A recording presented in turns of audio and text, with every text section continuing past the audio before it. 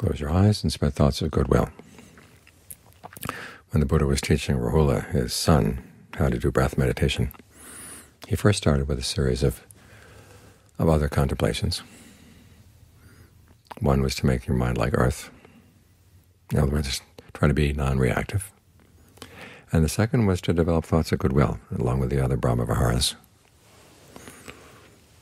Those things will come up in the meditation. Sometimes you'll see somebody that you know.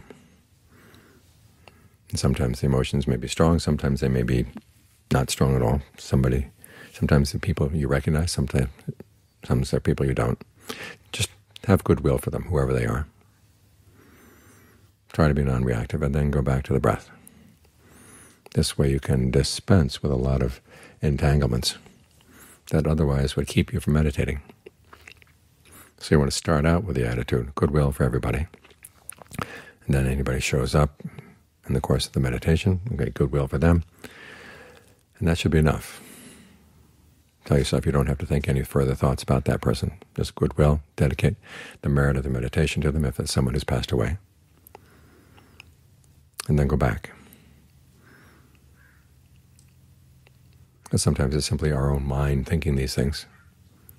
The memory of that person is buried deep down. Sometimes there are beings around us come in and they're asking for a little bit of your merit. So share some with them. As John Lee says, it's like someone walking down the street with lots of food in their hands. Of course, lots of animals are going to come around looking for the food, hoping for a bite. So when you've got something good like this, don't be afraid of the people who want to come and ask for a little share. Just be happy to share it and then go back and develop your meditation. That way you find that the meditation gets less and less distracted, and you have more time to be doing your real work, which is to get to know the mind as it's trying to settle down.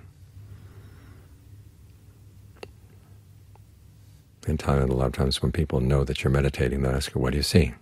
And the best answer is, I see my mind's defilements, because a lot of our defilements that we don't see unless we're really quiet.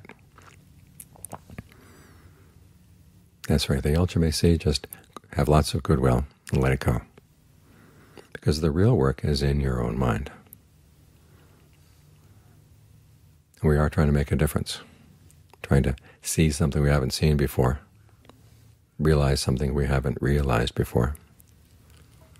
That requires that we do something that we haven't done before. In other words, learn to get the mind really settled, really still, and very sensitive to any disturbances that come your way.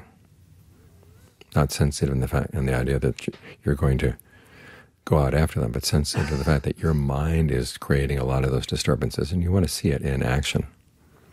It's only when you can see it in action that you can do what needs to be done. And that's why we have that contemplation of making the mind like earth, because sometimes you'll see things about your own mind coming up in the meditation that you don't like about yourself.